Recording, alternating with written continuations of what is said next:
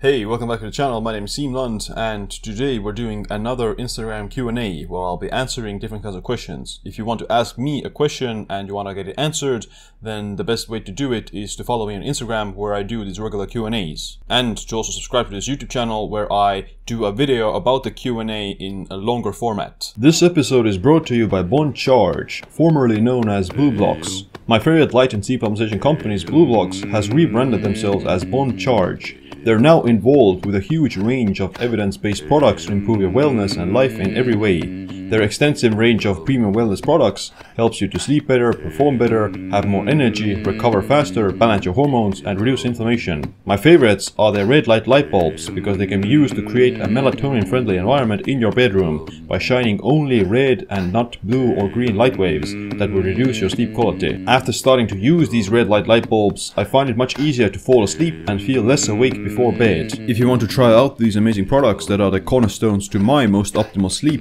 then head over to bondcharge.com/SiimLund and use the code SIIM15 to save 15%.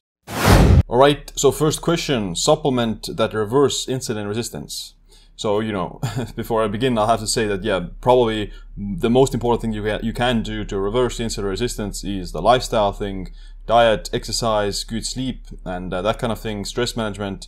I do think that, there are still a few compounds and supplements that could benefit or that have been shown to help with improving insulin sensitivity and reducing aspects of diabetes type 2. Berberine is probably the most potent of the natural, let's say, glucose disposal agents or things that lower blood sugar levels.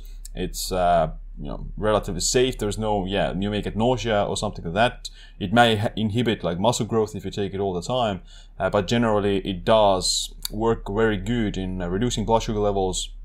I do like to take it myself for like 400 milligrams. When I am eating like a higher carb meal, that's great for that scenario. But there are other also, let's say, less detrimental for muscle growth as well, that actually improve muscle growth at the same time. So things like chromium picolinate that has been used to help with type 2 diabetes as well as insulin resistance, and doses up to like 1000 micrograms is something that I personally take as well on some days where I've lifted. I don't want to like inhibit mTOR with berberine. I want to take something that actually just enhances insulin sensitivity and helps with glucose disposal. So chromium picolinate, regular one, is perfect for that. I take like 500 to 1000 micrograms on the days that I lift, and I also eat carbohydrates. So I'm not going to take it if I don't eat carbs, but I do. And there are like some studies actually also as well in bodybuilders or people who lift, and that it improves body composition or nutrient partitioning. So even if you're not diabetic, it's still a good supplement to take, in my opinion, to help with glucose disposal and maintain better insulin sensitivity. Besides these two, there's also things like magnesium and potassium that you need to have in point. But those are probably the two most easily accessible and one of the most effective ones that you can take to help with that. Something to remember is also like low sodium, low salt intake can induce insulin resistance even in healthy subjects in the short term. So just make sure that you get electrolytes, magnesium, potassium, and sodium. Best way to gain muscle without fat. So that's a very, kind of broad question generally, but the answer is still sticking to the fundamentals, essentially that, you want to see progressive overload in your training. You want to be in a small calorie surplus, and you don't want to like overspill with your calories and carbohydrates. So just try to aim for the 1 gram of protein per body weight. Do a good resistance training program that emphasizes progressive overload, where you get stronger over time. The main compound lifts are good for that. Make sure you don't overeat. I like to stick to only like a 500 calorie surplus if I would be trying to like gain weight. You don't need necessarily more than that.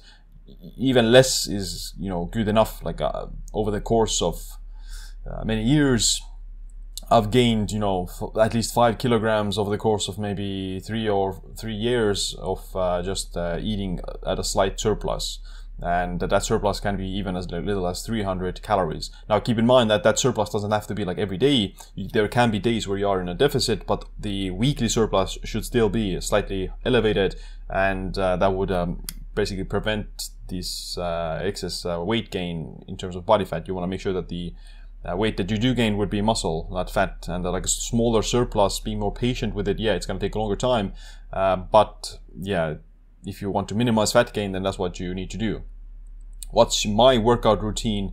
Well, my workout routine is primarily, you know, I do gym, where I do with barbells and dumbbells, usually like 2 to 3 times per week, and with calisthenics I do also like 1 to 2 workouts per week, and cardio I do like 1 to 2 workouts per week as well. So I do something every day.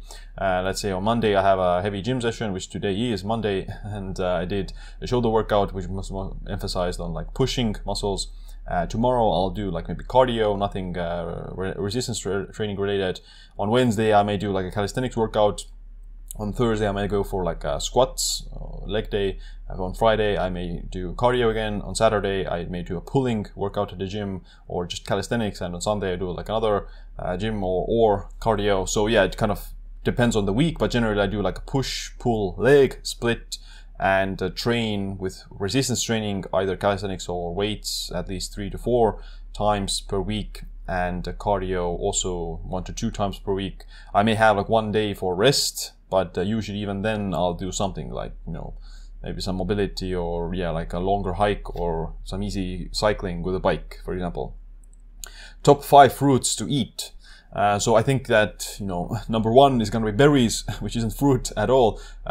Technically it's a fruit, but it's still like berries. But I do think that berries are, you know, much better than fruit from both the micronutrient side and the sugar content side. The calories are lower, the polyphenols are higher.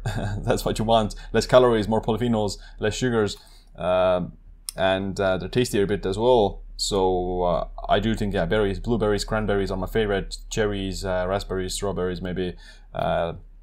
Those would be like the number 1 spot. Number 2 spot would be, you know, I think that the best kind of fruit probably is like apples, because, you know, it has pectin, which is good for a microbiome, and it helps with actually, yeah, you know, satiety a lot. Apples are pretty satiating. They are very low in calories compared to other fruits. Yeah, high fiber, generally like easy snack.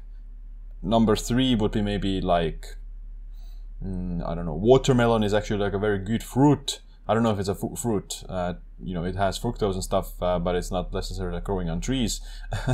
Regardless, watermelon is high in citrulline, which is good for, you know, blood flow. And actually, you know, when you take like a pre-workout, or when you take citrulline as a supplement, then, you know, watermelon is one of the highest sources of citrulline. So is that good? And number 4, I like pineapple because of the enzymes. So it has these digestive enzymes. Specifically for protein digestion, it has bromelain, and yeah, it's a pretty tasty one as well. It's a bit higher in sugar or fructose than, let's say, apples or pears, but I think it's worth it because of the digestive enzymes. And lastly, I would say maybe bananas are pretty like, or kiwis actually. Kiwis are good. I would put kiwis there because they're very high in vitamin C. They help with sleep, melatonin production, and yeah, they're like relatively lower in calories or sugars compared to like a banana. Best rep count for best hormonal testosterone response on big moves at gym. So the research does show that the heavy compound lifts with barbells generally produce more of a hormonal response than isolation exercises and machines. So yeah, barbell squats, deadlifts, bench press, overhead press, rows, you know, pull-ups even, those will elicit a bigger growth hormone as well as testosterone response. And the research specific on the rep side shows that the like heavier reps a little bit, maybe like, you know, somewhere around 5 reps is probably the most optimal response in terms of fatigue to response ratio, and that will be, yeah, like 5 reps, maybe 3 to 6 reps probably. All of those will have that effect. 8 reps at max. That will be the most beneficial for testosterone, and the like load should be, yeah, still, you know, something that you can only lift for 5 times. So, and that usually would have to entail that the weight is like 80% of your 1 rep max, something like that. That's what the research shows, that we, you know, show a lot in our book Win with Dr. James as well. NMN under age of 40, is it beneficial? So I think that, you know, technically anyone of any age can benefit from NMN. I mean, it's just, you know, helps to raise your body's NAD levels. Whether or not you need it is a different story, or how much you need it is a different story. Like, I mean, we all need NAD.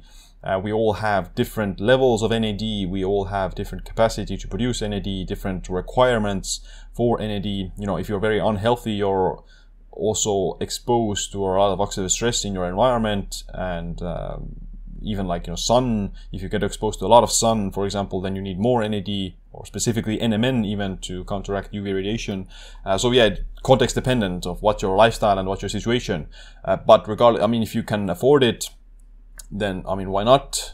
In some, like, infrequent doses. If you can't afford it, then I wouldn't say that you kind of have to have it in that sense. Or it's not like the biggest priority. Like, the bigger priority would be even like creatine is probably more important as a priority than NMN for any age. But regardless, yeah, under 40, it would be beneficial to take on some days if you're, let's say, underslept, you're jet lagged, you are under particular high amounts of inflammation or oxidative stress, then you can use that NMN to basically boost your levels in the short term. But I wouldn't say that it's like inherently needed, because your body is still relatively healthy, or it's not aging as rapidly as it will after 40s. So you're still able to basically produce NAD yourself. You just may have to make sure that the machinery in your body that does produce NAD through the Salage pathway is optimized. So that includes, you know, the circadian rhythms, sleep, exercise, and sometimes eating. Those things have to be basically aligned and working properly. Any experience on peptides? Any recommendations? I haven't used any peptides besides PPC 157, which is essentially like a healing peptide used for usually injuries and pain or the inflammation, those kind of things.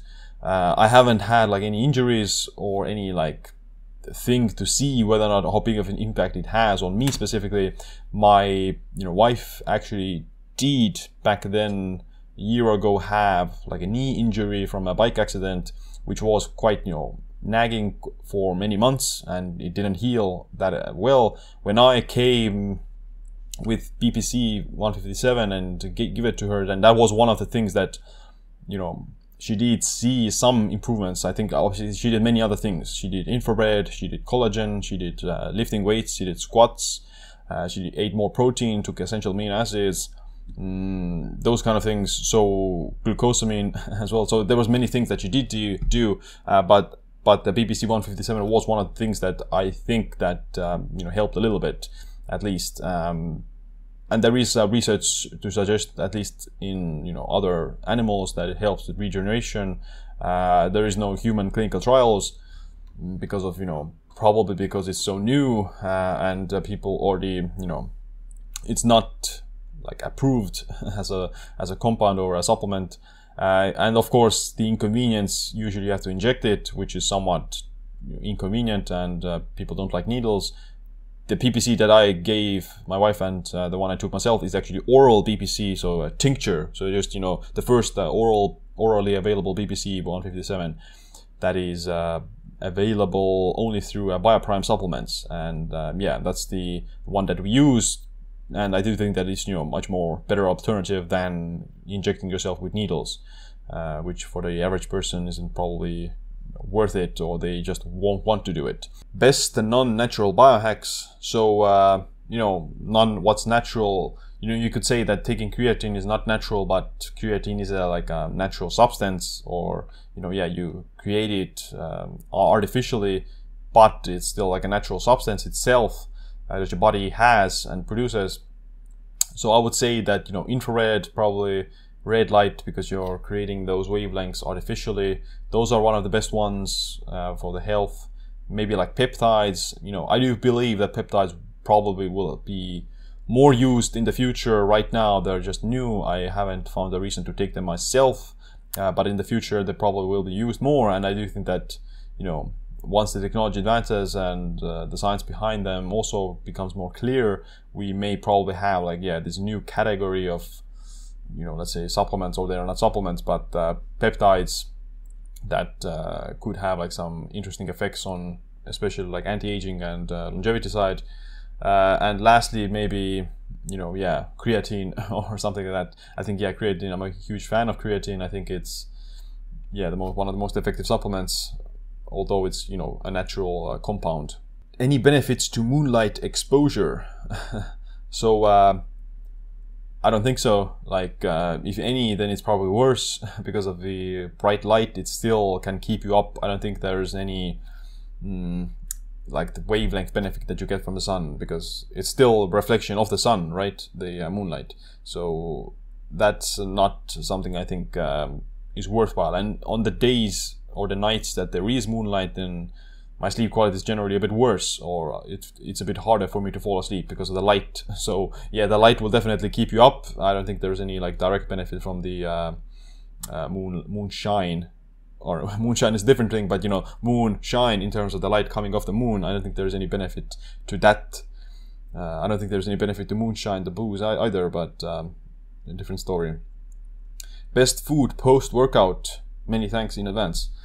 Best food post-workout, yeah, I mean, protein and carbs, something that activates protein synthesis. You need at least 2.5 grams of leucine, which you usually get from 30 grams of protein. I would go for a bit more depending on your weight, on your protein goals, but at least 30 grams of protein, and up to like 50 grams if you're a male, for example. And carbs, something, because I mean, people have this, you know, false, I don't know, narrative or idea about insulin and carbs that, you know, it's gonna make you fat. But I mean, insulin is the most anabolic hormone in your body, and yeah, it is very beneficial for, you know, post-workout recovery and shutting off even like some of the stress response, and helping with mTOR activation and muscle protein synthesis. So 30 grams of protein, 50 grams of protein, and some carbohydrates. I like potatoes, maybe rice if you're a fan of that, but yeah, some potatoes are good. How do you know if you have familial hypercholesterolemia with ApoB and ApoA1 markers? Well, I guess you have to do a blood test, or sorry, like a genetic test, a DNA test, to know that. So like Self-Decode or some other of those platforms. Any suggestions to someone whose thyroid has been removed? So that's a question I've gotten quite often. I think that, you know, given that the thyroid is removed, it doesn't mean, you know, it would impede with aspects of metabolic rate, or like, you know, regulating body temperature and your metabolic rate, etc., which could like theoretically put you in risk of like weight gain and diabetes and those things. But I think that there's many other ways to regulate your metabolic rate and leptin levels even without I think that there's many ways you can regulate your metabolic rate and leptin levels without, you know, or yeah, I mean, the thyroid is important, but you can still raise your metabolic rate with the right diet and exercise and those kind of things. You will still burn calories. Maybe like a higher protein intake would help to mitigate some of the lack of thyroid function. Yeah, like a higher carb intake as well probably can help that, because carbs still have a higher thermic effect of food than fats, and they also help with leptin levels. Is matcha good for brain in case of enhancing memory? I haven't looked into that specifically, but generally the polyphenols and antioxidants are good for the brain, so I do think that it's not going to hurt. I think it would probably have like some protective effect, because I mean, coffee is associated with, you know, reduced Alzheimer's and reduced cognitive impairment or cognitive decline, so, and dementia. So I think matcha is very similar to coffee in that sense. Do you do protein shake both before and after workout? So me personally, no, I don't do it afterwards. I do it only before or during the workout. So I only do one protein shake in that time frame, not after, because I don't think I need it. But if you're struggling with meeting your protein goals, then yeah, why not? Most important nutrients for adrenal health. I think, you know, let's say adrenals, stress, being fight or flight, then probably carbs. Again, I mean, carbs are probably more important, shutting down like the sympathetic nervous system. In terms of maintaining like resilience, stress resilience, then you probably don't want to overstimulate it. So it's like a fine balance or a different situation between shutting off like a sympathetic stressed out response, which you can do very easily with carbs. Even like, you know, simple sugars will shut off it in the short term, but in the long term, If you're like constantly eating that sugar and carbohydrates, then it will have like a negative effect on your adrenal resilience or stress resilience. So I think that it's a hard answer. Maybe like I would say from a nutrient side, then obviously you need like magnesium and chromium and salt as well. But from a food side, I would say maybe like could be even protein. I don't think that, fats probably won't have like any particular effect on the adrenals directly, but yeah, in the short term carbs, in the long term probably like a protein-esque intake. What's the most important thing you do for optimal sleep? Well, I personally think the light environment is huge. So I block out the blue light. I have red light bulbs in my bedroom, and yeah, that always works very good.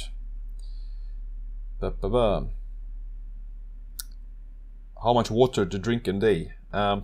That's we have another question also. How much water for muscle growth? I don't know if water definitely helps with muscle hypertrophy indirectly, or it's not going to build muscle, but it does help with like fluid accumulation in the muscle. So you want to have water inside the muscle. You're gonna look bigger, more fuller. You probably perform better as well. And creatine, taking creatine, usually think that creatine makes you hold on to water. Yes, but creatine makes you hold on to water in the right places, which is the muscle tissue. That's where you want to have the water, not under the skin. And that's actually, one of the benefits of creatine, that you accumulate or you hold on to the water more easily, but you hold it in the muscle tissue, which is great for that. How much water you should drink depends on how much you sweat and that kind of thing. I think you don't want to like force feed yourself water. And you don't want to go to the bathroom like 12 times or 20 times a day. Usually something like still 8 cups of water is fine if you drink it per day, and maybe like 10, 12 is also fine. There's no specific answer to give. It depends on how much you sweat and that kind of thing. Next question: how to protect skin from sun damage and photo aging without sunscreen? This may be a bit of a controversial one. I don't think that it's very smart to use sunscreen all the time. In some situations it's probably more worth it if you are, let's say, at the equator, or if you're, let's say, used to being at a higher altitude, then you go to closer to the equator, then it may be smarter to use a sunscreen in that scenario in the short term. Obviously you're not going to get cancer if you use sunscreen once or twice. In the chronic use, I don't think that is worthwhile.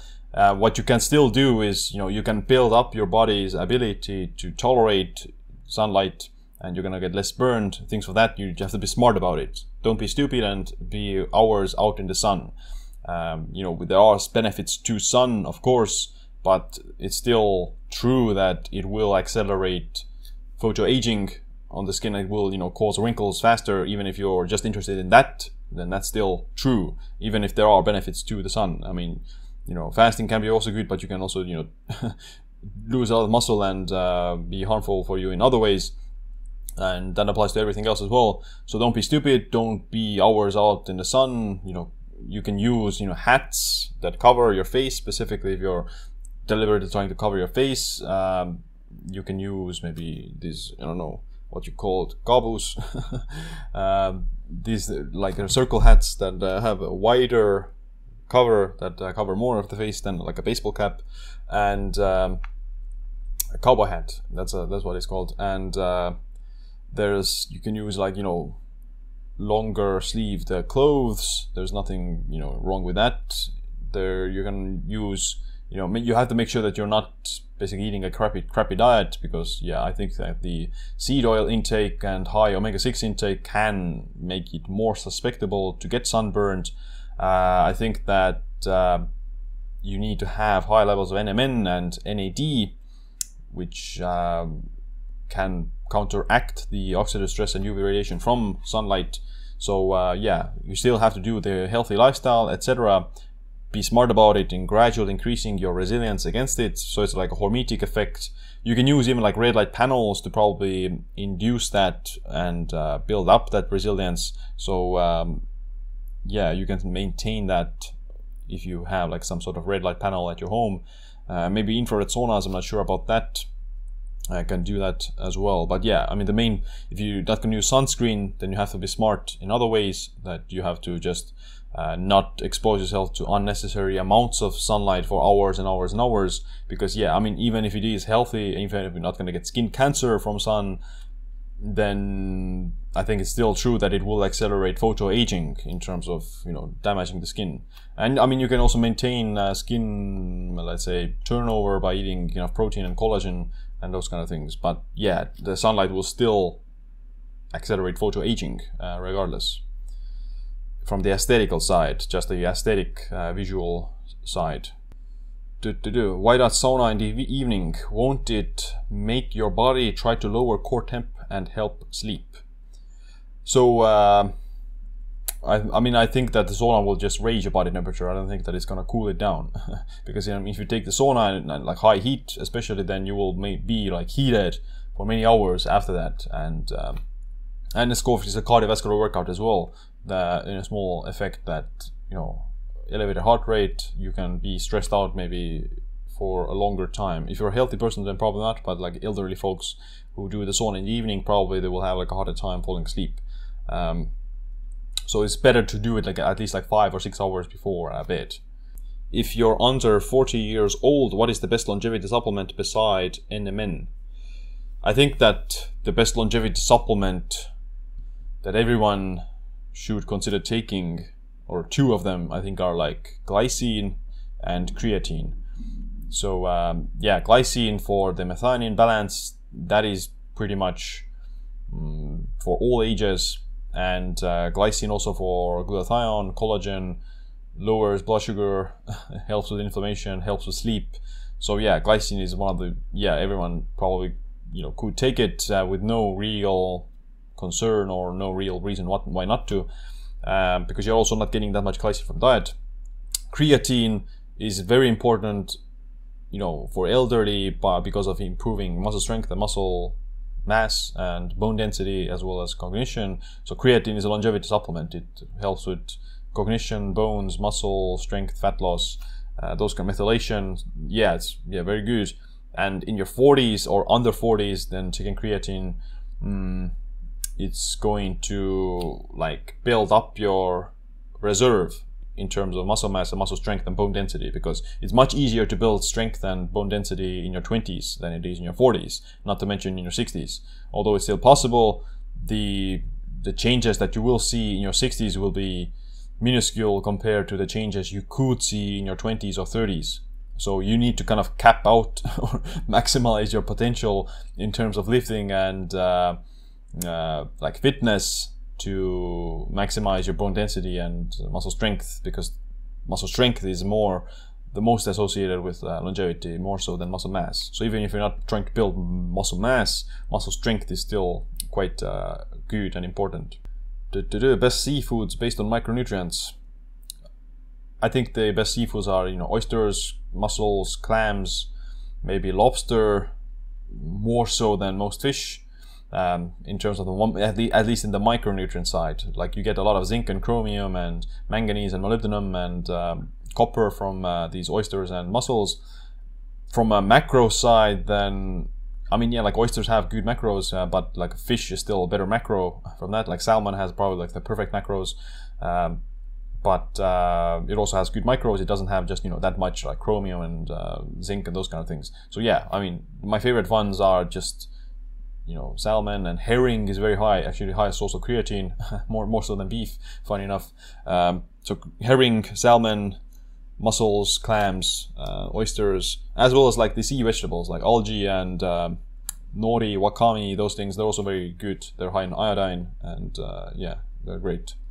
Thoughts on HMB, superior to leucine in your opinion and worth adding? So yeah, I do take HMB. I take it because of my extended fasting window. So I like eat 1 meal a day with a protein shake. In before that, I take HMB in the morning to reduce the muscle catabolism, and yeah, that's something that that works for me. I've tried it; it works for me, and the research about HMB shows that it's not like some sort of anabolic agent. It's not going to help with muscle growth as long as you're eating like good diet and getting enough protein, etc. You probably don't need HMB to add, especially if you're eating like 3 or 2 meals a day even.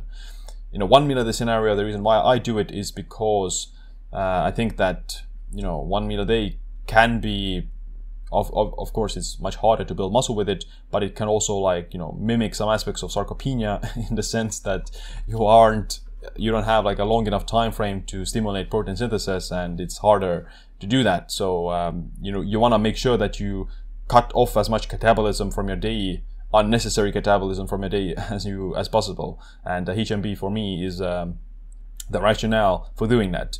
You produce HMB from the metabolism of leucine, so why not just take leucine? The problem is that you need a lot of leucine to get some HMB. So to get 3 grams of HMB, which is what I take, and which is based on the research kind of the optimal amount or the maximum amount that elicits some anti-catabolic effects, 3 grams. To produce that HMB, you need 60 grams of leucine, which is you need 600 grams of protein, which is impossible.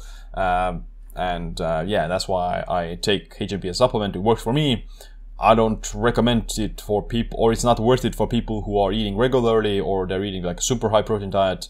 But in this 1 meal a day scenario, that works for me and worthwhile. For the elderly, I also think that it's worthwhile. So like if you're 50, 60, then I think that can be a good supplement to take as well, to basically help with the sarcopenia side and reduce muscle catabolism. And that's the last question of the Q&A. I didn't answer all of them. If you want to get your own question answered, then follow me on Instagram at Siim, and I'm doing these Q&As quite regularly there. Other than that, thanks for watching this video. Make sure to click the like, subscribe, notification bell as well. My name is Siim. Stay optimized, stay empowered.